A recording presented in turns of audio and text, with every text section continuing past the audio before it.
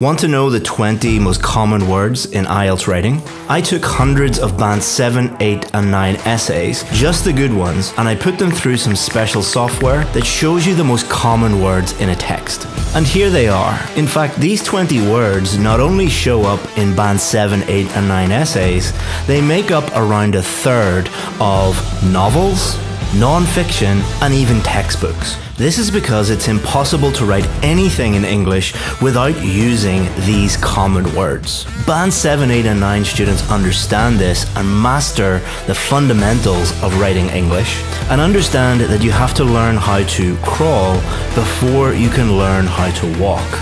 Focus on the basics, keep it simple, and you'll improve your IELTS score.